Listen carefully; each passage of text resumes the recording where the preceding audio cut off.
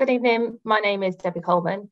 I am a podiatrist by training, but I'm currently the diabetic foot coordinator at Homerton Hospital in East London.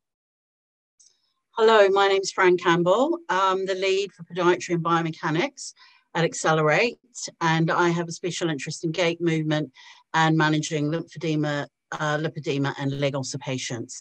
And it's a real honour for both of us to be here closing a fabulous Legs Matter week this week, and to be in the company of all those clinicians out there that are so passionate about promoting leg health. And also a big thank you to all those patients that have kindly shared their stories this week.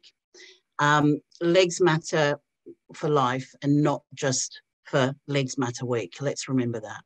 Hello, we both welcome you this evening to this discussion on being in the know and about the importance of leg and foot health, with a focus on mobility, knowing about your condition, and about seeking out reputable advice. So Debbie and I have known each other for about 15 years, do you think? Yeah, roughly that. And we used to work together. And this conversation is just like some of the chats that we used to have when we were working together back in the day, isn't it, Debbie? It is. Yeah. So let's start at the foot and then move up the leg. So Debbie, tell me about how diabetes can affect your feet. Yeah, thanks, Fran. So diabetes can affect your feet in two main ways. The first is the loss of feeling in the feet, so something called peripheral neuropathy. And in very simple terms, if you're diabetic, that results in you having too much sugar in your blood. And as that sugar travels around your body, it attaches itself to various structures. And the nerves, particularly in your feet, are one of those structures. And it stops those nerves from working properly. So initially, it can lead to those nerves becoming hypersensitive. So it's not uncommon for people with diabetes to report that they get burning sensations, particularly at night time. But then over time, that nerve can stop working altogether, and that can result in numbness. So patients would then describe things such as their feet feeling heavy, like they're wrapped in cotton wool, like they're walking on pebbles, for example. And the problem with losing the feeling in your feet is that feeling and pain is a protective mechanism. So we can use the analogy of driving a car. You have someone who's not diabetic driving their car. There is an electrical fault in the engine and the warning light comes on, telling them there's a problem. They'll stop driving, take their car to the garage and get the electrical fault fixed, and no damage is done to the car. In someone who has diabetes, their car doesn't have that warning signal. So when they have the electrical fault, they don't stop driving, they keep driving. That electrical fault causes a fire and causes huge damage in the car's engine. And so that's what happens in diabetes, is that if you haven't got that warning sign, if you don't have pain, you can damage the foot, not realise it, keep walking and cause further damage. So losing the feeling in the feet sounds quite risky. How would you check a patient's feet for the loss of feeling and to see if it's getting worse over time? Yeah, absolutely. So knowing that you don't have feeling is the important thing. And so every diabetic should have what we call an annual foot check, and that's usually part of their diabetes annual review. So that can happen at your GP practice, it might be your practice nurse, or if you're already under a podiatry service, it might be the podiatrist. And that check will be made up of a couple of bits. The first thing is looking at how much feeling you have in your feet, and they would use something called a monofilament. This is a piece of equipment which is a nylon thread, and they touch your feet at various points and see whether you can feel it. The second part of the annual check is checking your circulation, and that's the other thing that diabetes can affect. So this can affect how much blood gets down to your feet. So diabetes causes the blood vessels, the vessels that carry the blood from your heart to your feet, to become much narrower, and reduces the amount of blood that gets down to your foot. And what that means is that over time, the skin can become far more fragile, far more prone to breaking open, because it's the blood that takes all the food and nutrients to the skin to keep it healthy. And if the skin is more fragile, then it's more susceptible to breaking open. And so patients are more likely to develop problems like ulcers and wounds on their feet. Right. And what about swelling in the foot? How would you deal with that? Yeah, so swelling isn't specifically associated with diabetes, but certainly we get lots of patients with diabetes that have swelling as well. And the main problem with having a swollen foot is the difficulty that you might face finding a shoe to accommodate that swelling. And so it's often patients that have swelling will talk about the swelling changing during the day. So it may be that they wake up in the morning, the foot isn't particularly swollen at all, but then during the day that gets much worse. So you need to have a shoe that will accommodate those fluctuations in size. So something like a shoe with a lace or a Velcro strap, something that you can make bigger and smaller, is going to help to accommodate that swelling and reduce the risk that you're going to develop any problems because the shoe is rubbing, for example. And in terms of footwear, what are the options? So are we talking things like retail footwear, or, you know, footwear that you could, say, make for a patient, or modifications to footwear? Yeah, there's lots of different options. In most circumstances, patients will be able to find shoes on the high street that will accommodate it. It might be that you have to go for a slightly bigger size, but going for a shoe that's got a few things. So usually a trainer style shoe is quite good. Something with, like I say, with a lace, something that's a foot shape, so a nice rounded toe, plenty of depth in it. So it's going to accommodate your toes and any swelling. And then there'll be a small percentage of patients that can't find shoes on the high street. And there are various services that will either help direct you to specialist shoes suppliers, or they may have to make you shoes instead. The only thing I'd add on there really is about rocker-soled shoes. And those shoes can help with mobility, but they can also help, you know, to offload areas in the foot where there are ulcerations. And, you know, we also recommend rocker-soled shoes to patients that have lymphedema and leg ulcer patients, because it can help to enhance something called the calf muscle pump, which is really important in helping to, you know, keep the muscle in the back of the leg patent so that it can push the fluid out of the leg. Can you describe what a rocker sole shoe is? And as a patient, where might I find a rocker sole shoe? So a rocker sole shoe is, if you look at the bottom of the shoe, if it's not flat and it's got a little bit of a toe spring, so it sits up slightly at the front, it might sit up slightly at the back as well. That's what we call a rocker sole shoe. And you can get those shoes from the high street, but they can be sometimes soft. And what sometimes people need is something with a harder soled rocker. Yeah. And in that case, you know, you can get footwear modified to have a rocker applied. With rockers, it's quite, you need to have the proper assessment to know which type of rocker is the best for your particular mobility, because some patients where you put very stiff rockers on the shoes don't always kind of tolerate them very well. So it's really important that, you know, you get an assessment done by a podiatrist, and that they look at your footwear, look at the issues that you've got, and then they can give you advice on what would be the right type of rocker soled shoe to go out and get, or they might refer you on to get one made. Yeah, I mean, certainly rocker sole shoes is something that we often recommend, like you rightly said.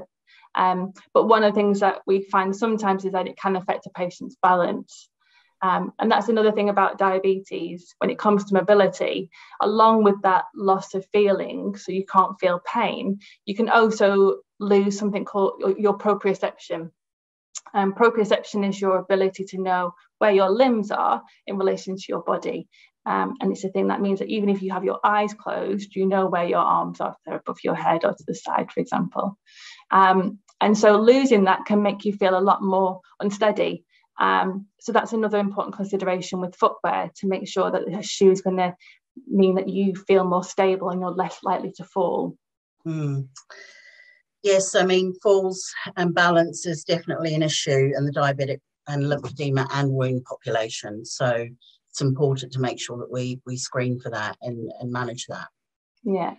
And we want to maintain people's mobility, and certainly with diabetes, you know, you want some of those are some lifestyle changes that will be recommended. along with a healthy diet, it'll be around exercising. And that might be just something as simple as gentle exercise, walking regularly. But the key thing would be ensuring that anytime you do an exercise, you want to make sure the shoe you're wearing is appropriate for that particular thing that you're doing. So if you decide to go out for a walk, fantastic, we would definitely recommend that. But you need to make sure that the shoe you're wearing when you go for the walk is going to protect your feet. So that's why we go back to trainers a lot, because trainers tend to have all the elements that we'd like to see in a good shoe that's going to protect your foot and reduce the risk that you'll develop any open sores or problems related to your diabetes. I mean, you know that we used to work together and we used to work in the foot health department, and now I'm working at Accelerate. So, the patients that I see do have a lot of mobility issues. And it's been quite an eye-opener in terms of what types of mobility issues patients have got. So my input within the team is really important in helping with mobility, because mobility is so important. And mobility doesn't just mean exercise. It can mean movement. It can mean walking, especially moving the ankles. That's really, really important, because as I mentioned before about the calf muscle pump, the ankle is something that operates the calf muscle pump. And if you lose your motion in your ankle, then that can, inhibit that calf muscle pump. And then that can inhibit the fluid that's moving from your feet up into your legs. Again, when we talk about exercise and movement, if you have issues with, standing for long periods, or if you have issues with walking, you can do some forms of movement with your ankles, with your legs, just sitting down in a chair. And you can use TheraBands. These things can really, really help to reduce the swelling in your legs. So even if you are having issues with, walking, or if you're having issues with standing for long periods of time, or you don't have great balance, then you can still do some exercises in the chair, again, which the podiatrist could go through with you at any time. Can you explain a little bit more about what you mean about mobility and movement, and why is that important for leg health, particularly in these clients that have leg ulcers and lymphedema? So again, mobility can range from doing exercise if you're able, but it just really means keeping moving during the day. So trying not to sit, for long periods of time. Trying, again, if you're standing for long periods of time, making sure that you're moving around. Walking is something that we obviously try and promote. But again, if it's very, very difficult, then, you can, like I've mentioned, do some exercises sitting down. The main thing that we need to do is to try and keep that calf muscle pump moving. And what that is it's to do with the muscles in the back of your legs that helps to squeeze the veins, and then that helps to move fluid from your legs into your body. So it's actually considered the second heart. Did you know that, Debbie, that you've got a second heart in your legs? I didn't. Yeah. So, it's just so important to keep that patent, to keep your ankle moving, and to keep that fluid moving throughout the day.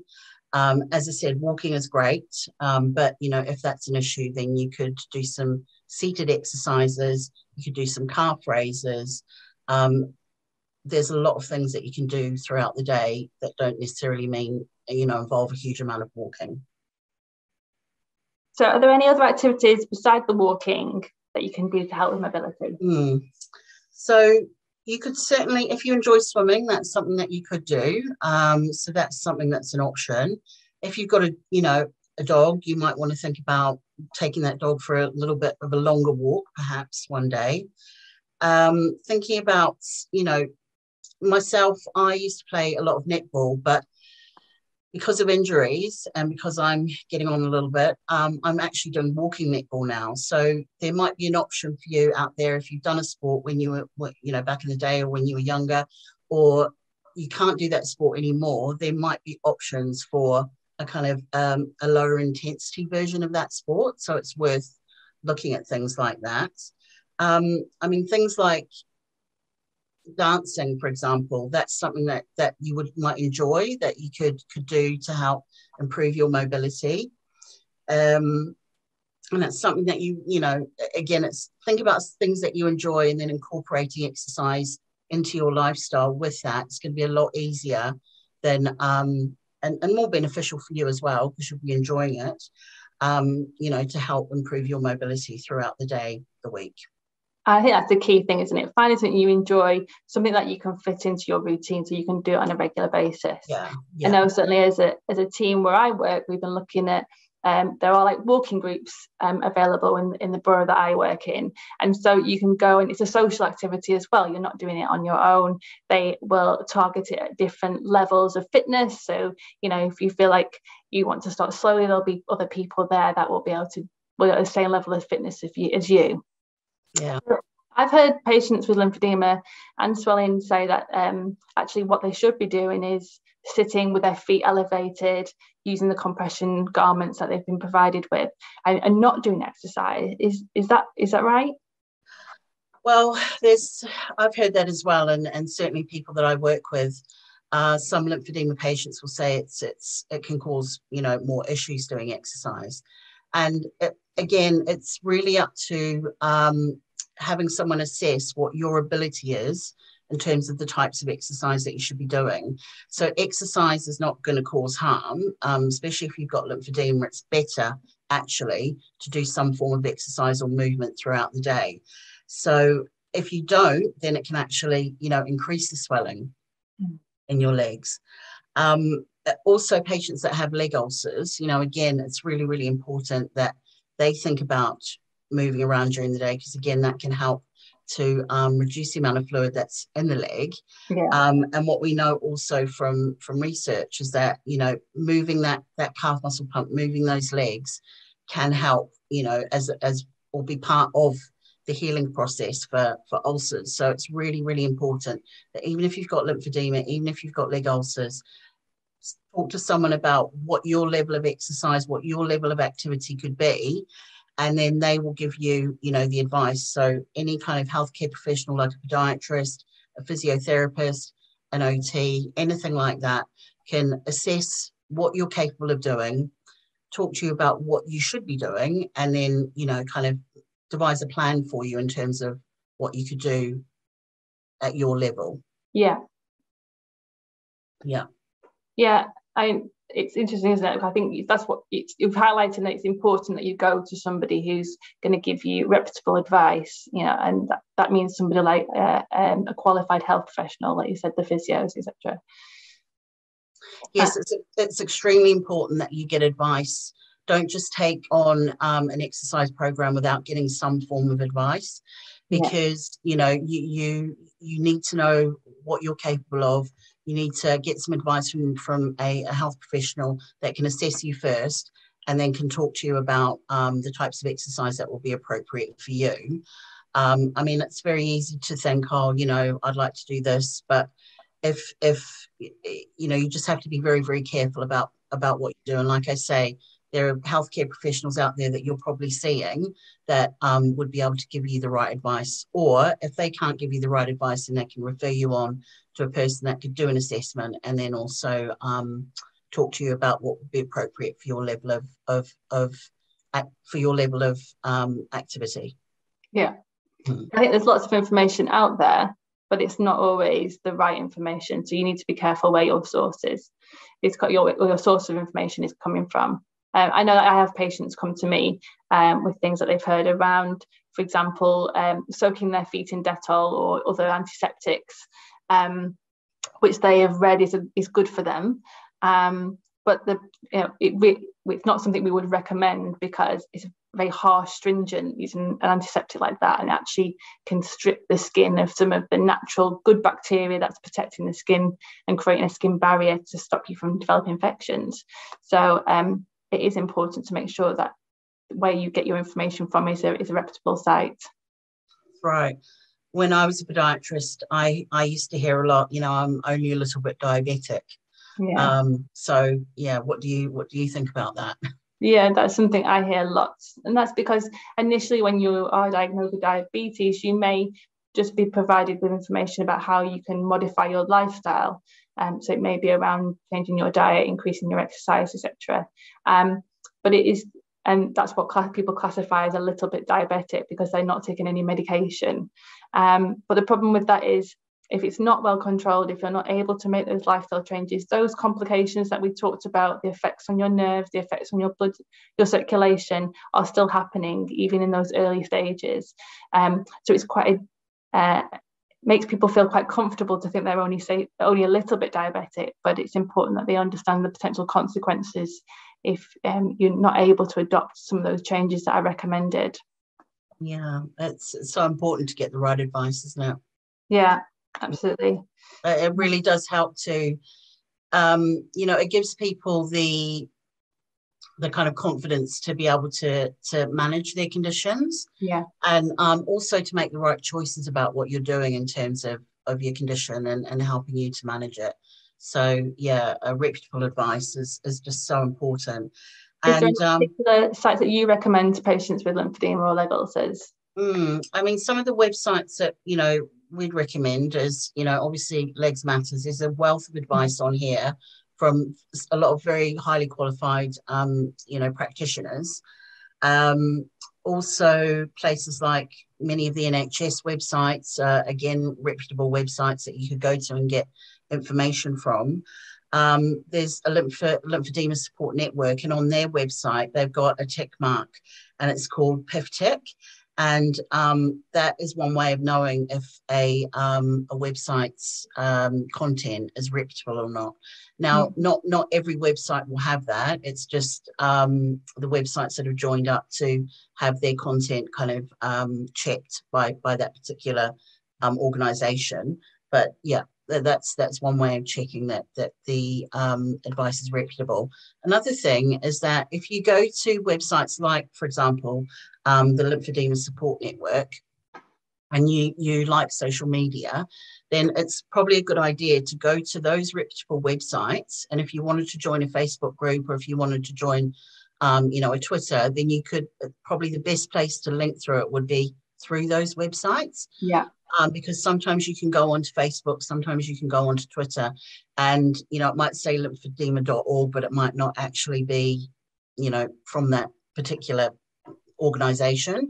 So I would say if you do enjoy social media and you like to look at social media, then it's probably a good idea to go to those reputable websites and then join, the links in social media through their particular web pages. I think the ability to be able to link up with other people that have the same condition as you is really valuable, and I think that can create a real support network around you. And like Diabetes UK is excellent, and they have lots of videos. Many of them are by patients that are living with diabetes, about their own experiences, not just around the foot, but all aspects of diabetes. And that can be, I think, really helpful. Patients find that really, really helpful. I agree. It's always, excellent to try and not branch out, but to reach out to other people that are in the same, position as you.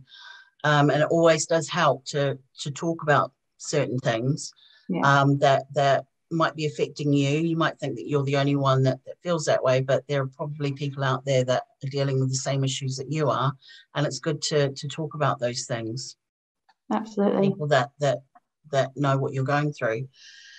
So, Debbie, in terms of, have you got any kind of closing pearls of advice out there that you would recommend to people about knowing about your condition and seeking the right advice? Yeah, I think the main thing is attending those foot checks, so the health status of your foot at that particular point, and that's going to help you look after your feet. Make sure that information that you get is from reputable sites, so things like Diabetes UK. The Royal College of Podiatry has some excellent information on there as well about how best you can look after your feet. Keep moving. We're always going to recommend that, but if you are going to move, then make sure that the footwear you're using is going to help protect your feet when you're doing that. How about you, Fran? Yeah, so I would just say make small changes. That's the thing. Don't make big changes, make small changes. Small changes mount up. So making small changes like walking a little bit further each day if you can, or starting to do some seated exercises, or perhaps looking into something that you could do that's going to ensure that you're moving around a little bit more during the day. Changing your footwear, that can have such a huge, effect. I've seen patients that have gone from a very flat plimsoll, and then I've recommended, say, a rocker-soled shoe that they could get from the high street, and then I see them back again, and the comfort in their feet is just, improved tenfold. So even just by changing your footwear to something that's recommended for you can make a huge difference in the amount that you can do, and also, how comfortable things are for you in walking. Also with footwear, just going back to what Debbie said earlier, always choose the right shoe for the right activity. If you're climbing Mount Everest, you do not do it in a pair of flip-flops, okay?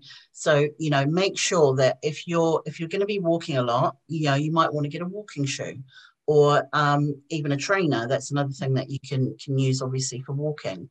If you're going to be doing any other forms of activities, just think about the footwear that you've got and making sure that it's the most appropriate, shoe for that particular activity. As I say, just changing your shoes can just pay huge dividends. And getting the right size shoe is really, really important as well. And always ask for advice. Like, we're here to give you advice to help you along with your condition.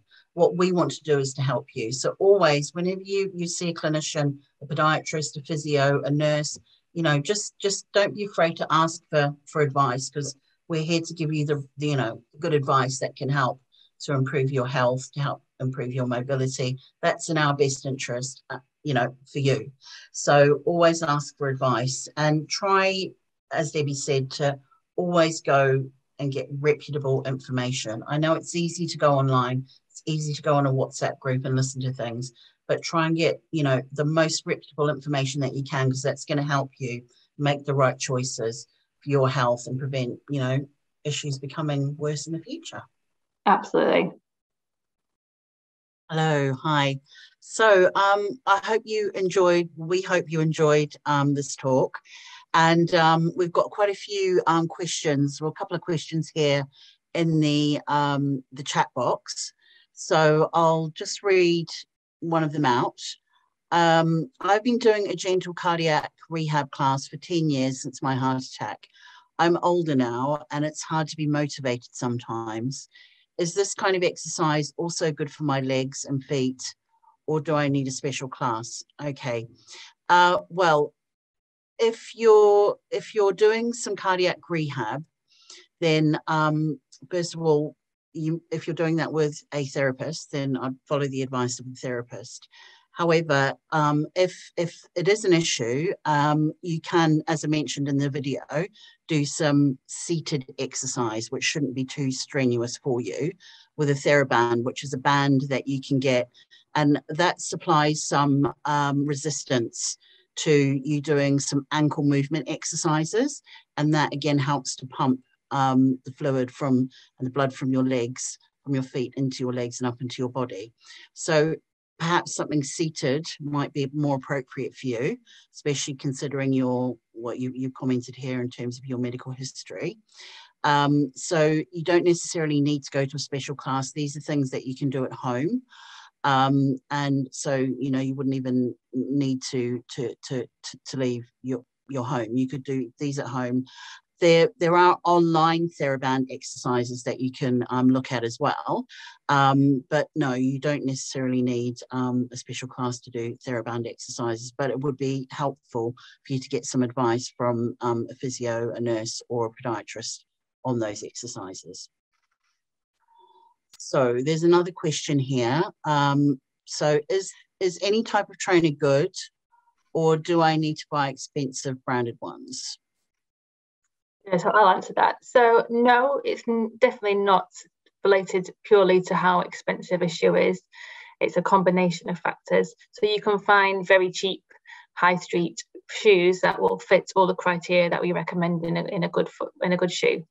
So the thing will be around ensuring that it has a nice cushioned sole, that it has something that's going to secure the shoe to your foot that is adjustable. So ideally a lace or a Velcro strap.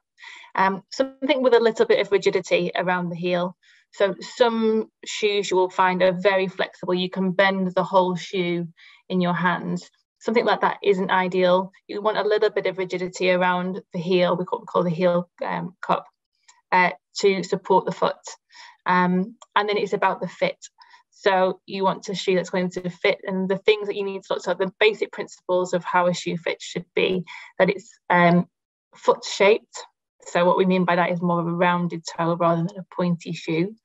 You can look to see whether a shoe is wide enough by slipping the insole out of the shoe, putting the insole on the ground, and then placing your foot on top of the insole. And your foot should be on the inside of the insole. You shouldn't be spilling out over the insole. And that means that the shoe is wide enough for you. And then in terms of length, ignore the sizing, because every manufacturer will make a slightly different size 6 or 7. And just put the shoe on, do the shoe up, and then find your longest toe and ensure there's about a centimetre, about a finger's width between the end of the longest toe and the end of the shoe, and that will show you that the shoe is the correct size. So no, you don't need to spend huge amounts of money. Try and follow those basic principles, and you can buy a high street trainer for £25. Excellent. So there's another question there. Do you want to read that out? Another question about trainers. How often would you renew your trainers if you walk in them a lot? That's a good question. So probably about every year, possibly 6 months. It depends on what you classify as walk a lot. You want to look for the wear in the shoe. So the sole of the shoe over time will start to wear away, and the sides of the shoe may start to collapse as well. So if you put the shoe on the floor and you look at it and it looks like it's collapsing, and that's the time to start replacing it. But I would have thought if you're just walking in it, probably every 12 months. I think that's, yeah, those bits of advice are really good. Definitely checking shoe wear, because if you do see that the inside wall of the shoe is starting to buckle down, then you're not going to be getting the right type of support from that shoe any longer.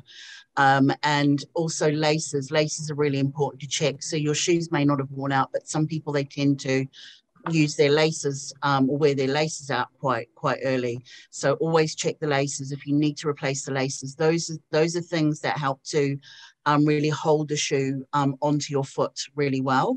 So always check not just the shoe, but the laces as well, is a tip that I would give you. I agree. There's another question there. Shall I ask that, Fran? One nurse would say walk and another would say put your legs up.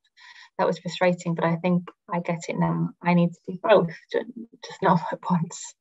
Yes, that's right. So people that have jobs where they're standing all day, even though they're they are in a sense being active because they are upright, it's not great to be standing in the same position or even, for very long periods during the day. So if you are going to be standing, walking is really, really important, but it's also important that when you can, sit down and elevate your legs. So yes, definitely. Doing a bit of both is a great idea, but yeah, just be mindful of the fact that if you are, say, in a job where you're standing and walking a lot during the day, that you do need to at some point sit down and put your legs up. So yes, very, very wise words there. Okay, so there's another question here. When a nurse looks at the wear of shoes, when should they be worried? Well, again, it's going back to what Debbie mentioned earlier, is looking at the wear of the shoes. So it's really good. What I find is I like to put shoes up on a table when I'm looking at shoes, because you get a completely different aspect of what's happening in terms of the shoe wear from just looking at it on the ground. So I always like to put a paper towel down and then put the shoes up on the table and then really step back and have a good look at them from behind. And then you can really see if there's any adverse kind of shoe wear, especially on the insides of the shoe, where if a person has a kind of a flat foot, which is quite common, then you will see the wall of the shoe on the inside kind of wearing down. Also, it can give you a good idea of what's happening on the actual sole of the shoe. You can tell a lot in terms of where that person might heel strike, for example. So if it's really worn on the outer side of the sole of the shoe, then they're doing a lot of, you know, heel striking on that side. But you can actually see in some people's shoes that, especially on the sole, that you know, they may be, their heel strike might be slightly different. They might get somewhere in the middle of the back of the shoe or on the inside of the shoe. So I think it's really important that, you know, if you do see a shoe that's really buckled in, the laces are quite worn, the heels on the shoes are really, really worn, then that is a time to kind of have a chat about footwear and then think about replacing those shoes. But I would say put those shoes up on a place where you can actually step back and then have a good look at those shoes, because looking at them on the floor when they're sitting next to the couch when you're treating a patient, it is not the best way to look at the shoe wear. I think that's a really good tip, actually. I mean, what you need to think about is a shoe should be helping to support the foot. So it should be secure enough that the sides of the shoe are coming up around the foot and cupping the foot and supporting it. So if the shoe is completely collapsed, you can see it's not going to be able to do that job. So like Fran says, putting it up on a table so you can have a really good look is a really good tip. There's another question here. As a runner, is it worth getting your gait analysed to see what type of trainer is best for you, i.e. under or overpronation and corrective trainers? Okay, so that is quite a few big questions there. It is worth getting your gait analysed, but it depends on what level. A lot of shoe shops will advocate that they do gait analysis. However, it's just you running on a treadmill with a camera. That, in a sense, is not gait analysis. Okay, gait analysis is where you might also have your pressures analysed. You might also have some, you know, motion capture done as well. So a lot of shoe shops will offer what they call gait analysis, but in my view, it's not full gait analysis. They can give you shoe shops can give you some good advice though on what type of trainer to get in terms of your foot type. And it is really important that you do get the right trainer for your foot type. Because if you've got a very flat foot and you're in a neutral shoe, then first of all, that shoe is going to wear out very quickly. And second of all, it's not going to be offering you any the type of support that you need. So it is important to get your gait looked at if you want to get the right type of shoe for running. But as I mentioned in the beginning, to me, watching someone on a treadmill isn't necessarily the gold standard of what I would call gait analysis. Someone's made a comment around, I would add to check the inside of the shoe also, as that may become worn out before the outside. That's a really good point. I think when it comes to the diabetic population, footwear is one of the primary reasons why people develop problems. And that can be not because they're not wearing an appropriate shoe, but if the lining of the shoe has rucked up, then that can be enough to cause a blister or skin irritation. So absolutely. So we would say to patients to check their shoes on a regular basis, just put their hand inside and feel the sides of the shoe and make sure that lining hasn't worn away. That is such an excellent point. The other thing I'd add about the insides of shoes is that when you're buying shoes, always check that the inside of the shoe is seamless, because again, those seams that are inside shoes can, especially if you've got edema in the feet, if your feet swell up, then a small seam in a shoe can cause a lot of problems. So in an ideal world, if you can, always when you buy shoes, check inside the shoe to make sure that there's you know, as less seams as possible inside that shoe that could potentially cause a problem later on. But yes, definitely checking inside the shoes, that's a great piece of advice. Have we got any more questions? Let's see, got some great questions here.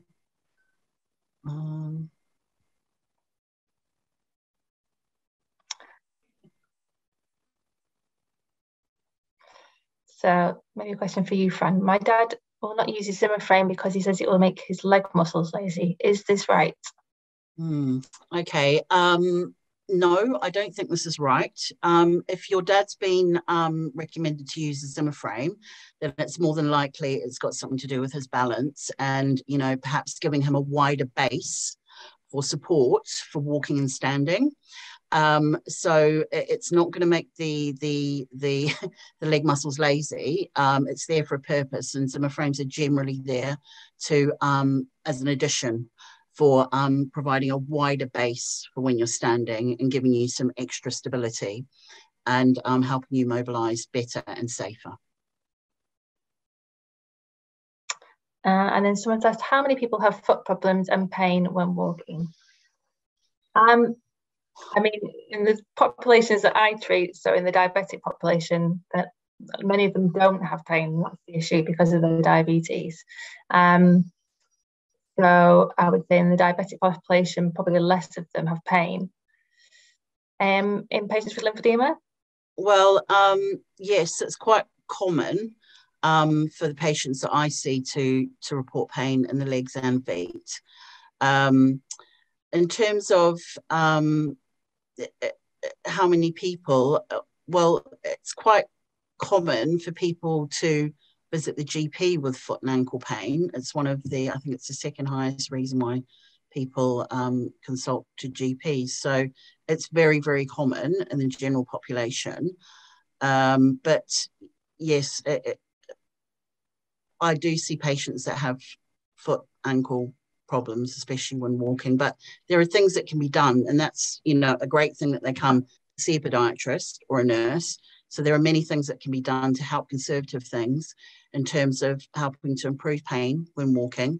So footwear is, can give great advice on footwear, the right type of garments, the right type of socks that you should be using, orthotics that go into shoes that can be really helpful for people to help improve their mobility and walking, making sure that their, muscles are balanced. So looking at strengthening and stretching. So these are all things that we can help to give advice on and improve pain and also to help with walking.